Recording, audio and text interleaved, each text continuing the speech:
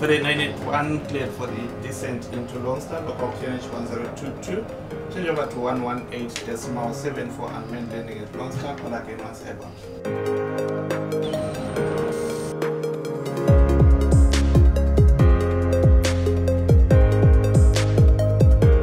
The Zimbabwe aviation sector is growing tremendously as it took a new trajectory since the inception of the Second Republic.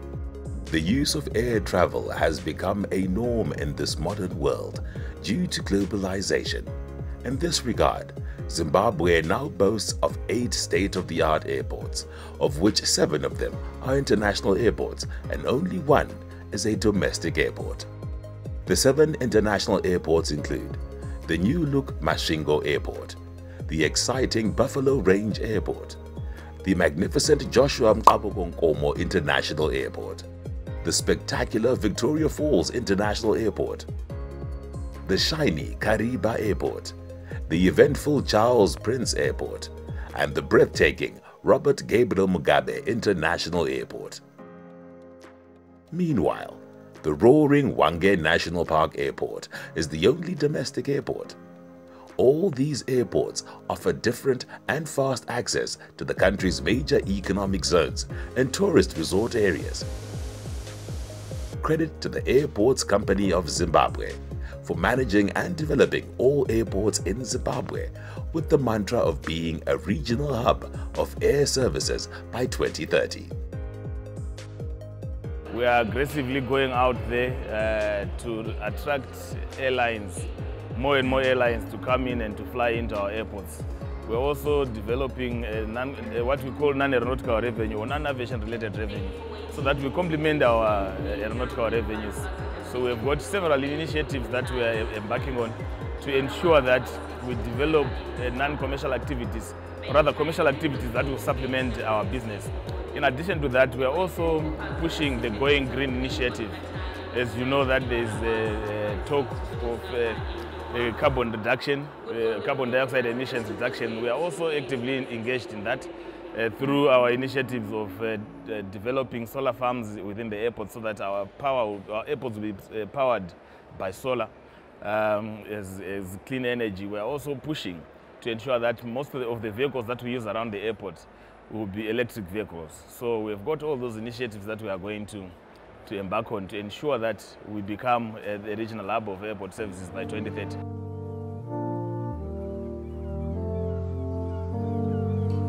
The government of Zimbabwe is seized with seeing the growth and expansion of the aviation sector, as it has significantly impacted on the economic growth agenda.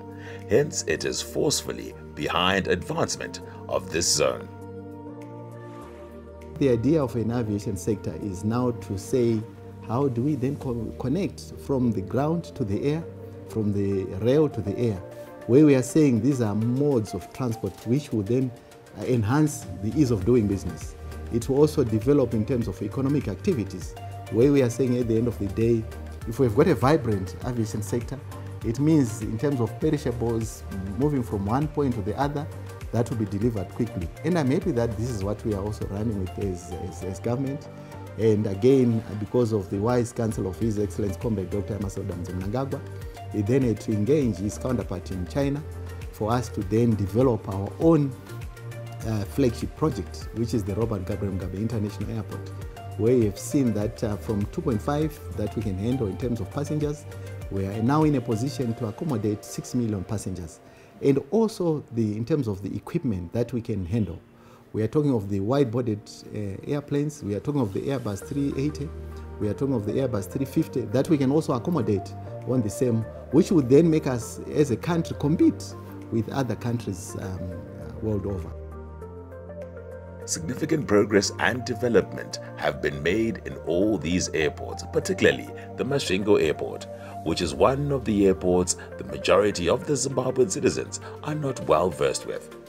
This airport is central to aviation process as it enables traffic from the south, and it is a mandatory reporting point in Zimbabwe's airspace, especially en routing from South Africa or the opposite. The air traffic control and management systems installed at the airport are new. The airport has recently mounted equipment in the air traffic control tower with state-of-the-art radios and controls that integrate with air navigation services with a new fixed backup power to keep the station running throughout. The airstrip also has newly fitted Doppler VHF omnidirectional and range and distance measuring equipment and a well-serviced runway that can accommodate aircrafts such as Boeing 737 in size. Masvingo has got the latest in terms of technology. This airport can handle up to a 737 type of aircraft. This airport is very functional. All the equipment, we've got the nav aids, we've got state-of-the-art radio communication systems, and it's ready to serve you.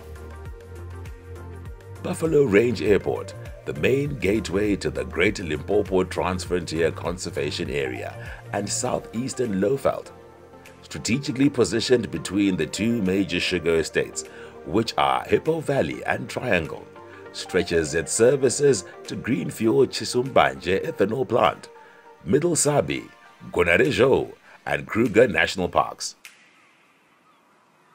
Commissioned in 1965, the airport handles an average of 200 to 250 aircrafts and between 500 and 600 travelers per month. Buffalo Range Airport connects directly with OR Tambo International Airport. It has a capacity of handling 90-seater aircrafts. Rehabilitation was done in phases, starting with the main runway, followed by the taxiways and apron. All commercial services with the provision of air control services with a weather radar that covers a 3-kilometer radius. Refueling and fire prevention services are available at the airdrome. World-renowned celebrities use this airport as it also covers Save Valley and Malilangwe Conservancy up to Manicaland. The airport is actually strategically positioned to serve the tourism sector, to link the Vic Falls area and the wilderness within the Gonarejo, and then the beach at Vilanclos. That route, if it is actually capitalized, it's actually a very lucrative route in terms of tourism.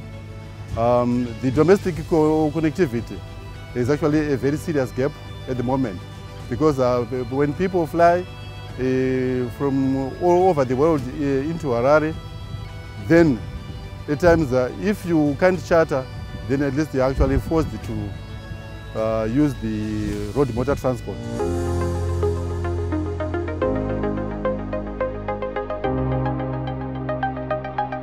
Nqabuko Nkomo International Airport, the second largest airport in Zimbabwe, which has the capacity to handle any size of the aircraft, just like the Robert Gabriel Mugabe International Airport.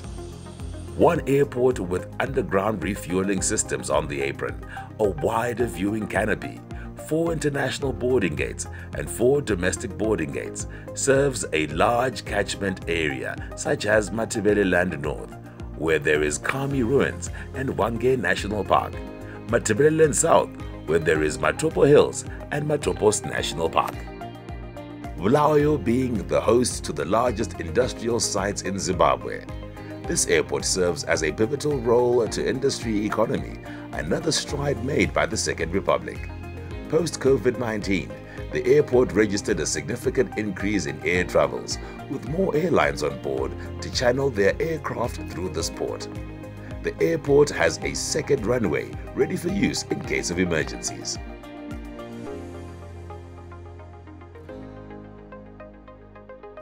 We no longer have these idle moments where sometimes people could go idle for say 2-3 hours. It's no longer possible.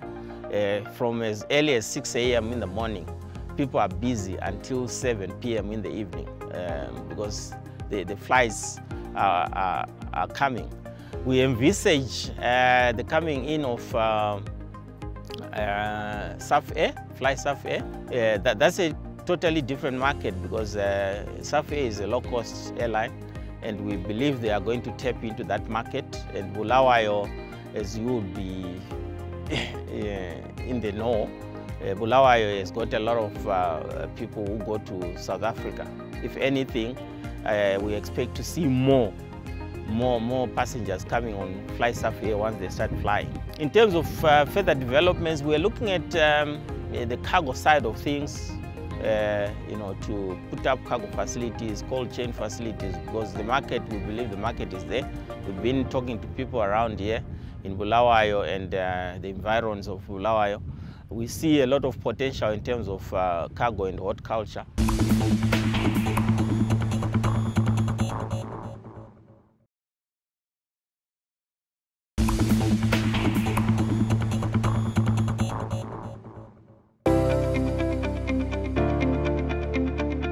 Hwange National Park Airport, constructed between 1961 and 1974, links one of the largest inland national parks in Africa, the Hwange National Park. This particular game reserve is home to the Big Five, which are lions, elephants, leopards, buffalo and rhinoceros. Hwange National Park Airport handles daily scheduled flights by Fastjet from Harare via Kariba Airport. The airport also knobs around 120 aircrafts, including chartered and private planes.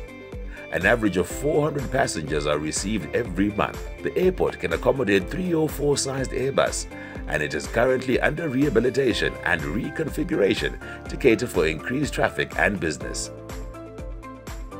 Hwange National Park Airport has started reconfiguration and reconstruction of other buildings to accommodate more passengers who are expected to come.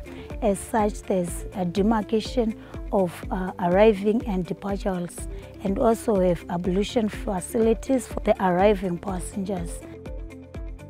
Kariba Airport opened in 1958. It is the hub of the Zambezi Valley. The airport serves the other airstrips in the area such as Bumi Hills, Fothergill, Kiplins and Mana Pools, among others. Aviation fuel filling stations are available, providing both Jet A1 and AF gas fuels. Long-term plans are to relocate the airport to an identified land which gives room for expansion, unlike the current location, which is limited by the physical barriers such as the electricity pylons and the Kariba Dam. The airport is serviced by Fastjet, which does daily flights into the airport, and we've seen a marked increase in passenger and air traffic movements due to the introduction of Fastjet.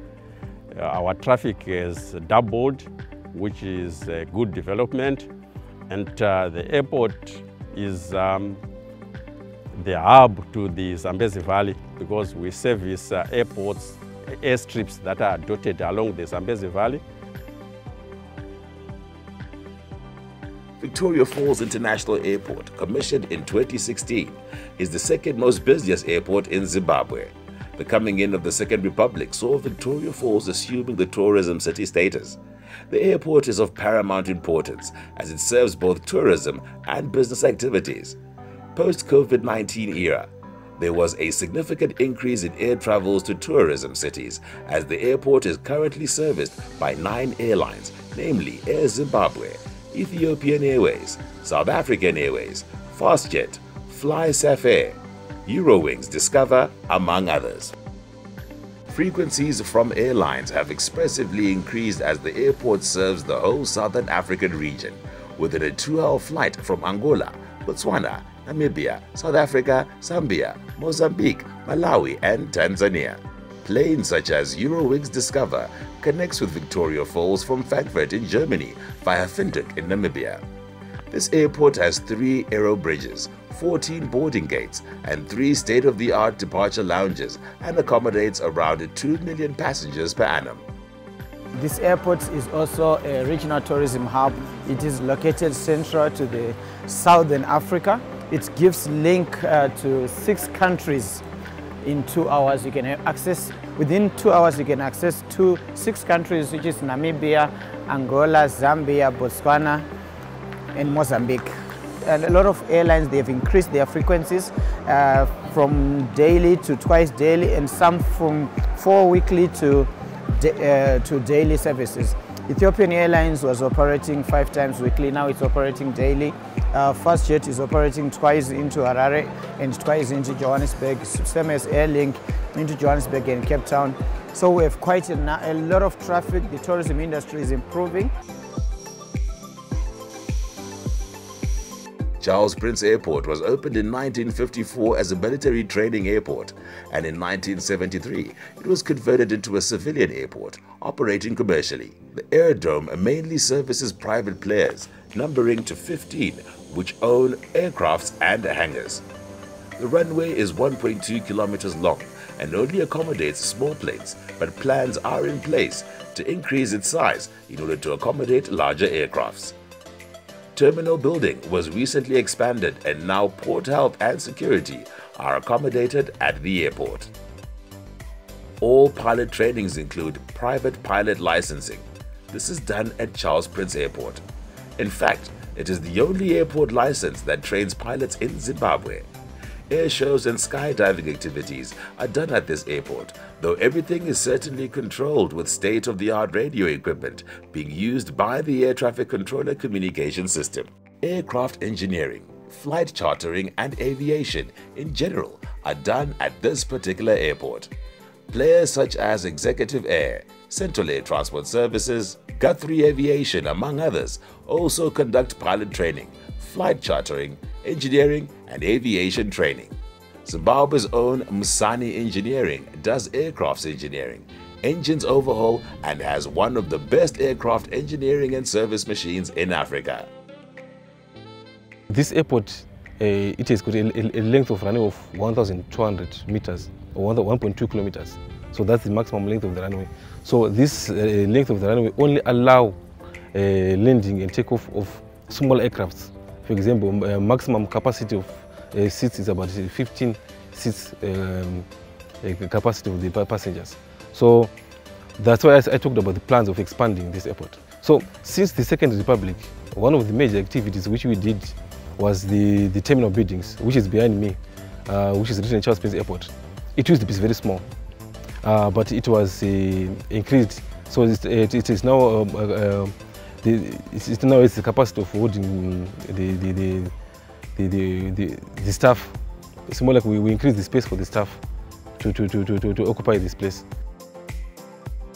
The Airports Company of Zimbabwe, having the mandate to run and develop airports throughout the country, operates as a commercial entity and has plans to construct airports in Mutare and Beitbridge. Meanwhile, construction is going on at the Robert Gabriel Mugabe International Airport, with the whole terminal set to be completed around June 2024. We are the entity under the Ministry of Transport and Infrastructure Development that is mandated to run the airports in the country, to develop the airports in the country. We identify even areas where new airports have to be constructed, and then we recommend to the government for that construction. Sometimes also the government identifies and gives us direction on how to develop certain airports in areas that are not yet currently served. You recall also that we do have areas where we have been talking about having airports, like also even as contained in NDS 1, to have an airport in Mutare where there is no airport, to have an airport in Beitbridge where there is no airport, or to develop the airports in Kariba, relocating the current airport and developing it on a new site. In addition to all these significant developments in the aviation sector, the government of Zimbabwe is forging ahead in making sure the transport and infrastructure of this country matches Vision 2030. Of paramount importance is the resuscitation of Air Zimbabwe, National Railways of Zimbabwe, while continuing with other projects such as roads construction and country borders expansions targeting Chirundu and Forbes border posts. If you want to develop any economy, you need to build a road first, according to Chinese proverb. And we are saying if you have vibrant and trafficable roads, then you would now need to move, whatever you move, then connecting to the aviation sector. That's when we talk of a vibrant aviation sector at the end of the day. But what is important is you then also need to administer the trunk roads, which will also enable you to connect with neighbors. And in our case, we've got Mozambique, we've got Mozambique through Forbes, or Mozambique through Nyamapanda. We also have Zambia through Chirundu. We have got Botswana through Plumtree, and we have South Africa through Bay Bridge.